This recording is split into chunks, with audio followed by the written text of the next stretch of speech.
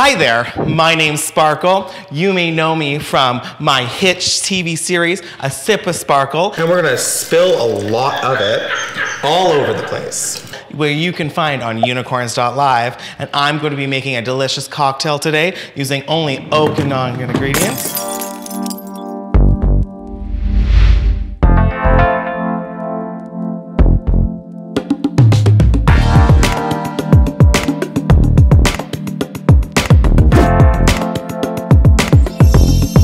Hey there, so I'm going to be making a fabulous cocktail. We're calling it a Raspberry Lavender Spritz, and it's absolutely delicious. You get ready using all Okanagan ingredients. Start off, you're going to need a mixing glass and mixing tin. You're going to need a strainer. Get your jiggers, have your jiggers ready, and you might need a bottle opener, citrus reamer, and then for your ingredients, you're going to need a lemon. You're going to need Okanagan Spirits BRBN, Okanagan Spirits Bradshaw Plum Brandy. You're going to need the BX Press Raspberry Lavender Cider, and then the Martin Brewing Raspberry Nitro.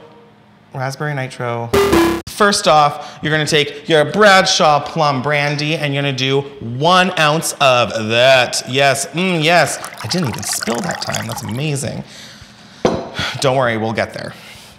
And then you're going to take a 3/4 ounce of the BRBN, also from Okanagan Spirits.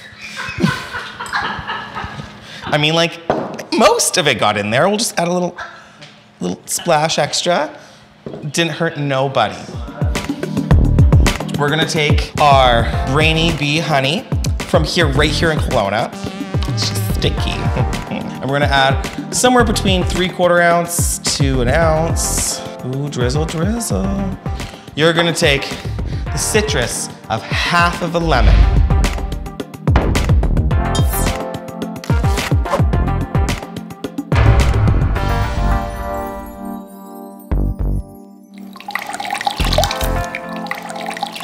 So you're gonna fill your glass with ice.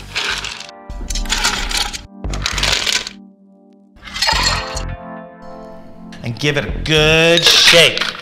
Because you want to get all that honey in there.